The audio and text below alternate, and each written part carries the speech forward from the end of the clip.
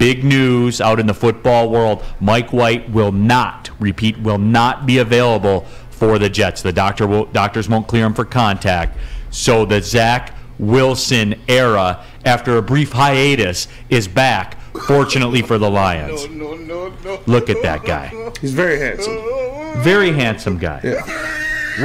Which were any of you like Neil, where your conversation goes, guys, do you realize at the beginning that they got to win 3 games on the road? Spenny says, Zach Wilson's starting.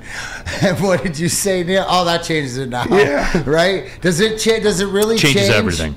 No, it does. And we are going to get into it deep. Doesn't change your pick, does it? Your pick's locked in? Pick's Didn't I locked. hear No, that last it doesn't week? yet. I mean, it changes it now, but the picks for later on for the Feldman Chevrolet Pigskin Pick 'em Cup have already been submitted, so I'm pot committed Well, at this point. Look at, you're doing what the NHL doesn't do. You're consistent in your rulings, Commissioner. Appreciate that.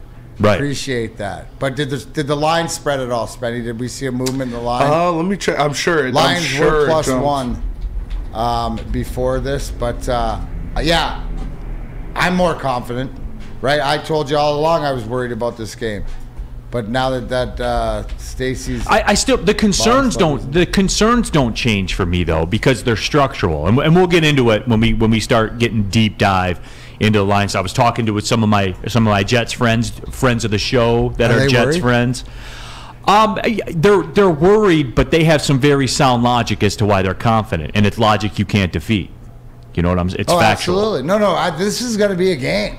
This should be this a game walkover attitude that everybody has. It's has. not just a game of 2 teams fighting for this year's playoff position, but also something that you're going to see in the future. Maybe the fact that the Lions get there. This could be a preview of a Super Bowl. No, absolutely. As of right now, FanDuel still got them at +1 or Lions -1.5. Okay, So it flipped at flipped about up almost 2.5. Yeah, so nearly a field goal. That's huge, especially on the road.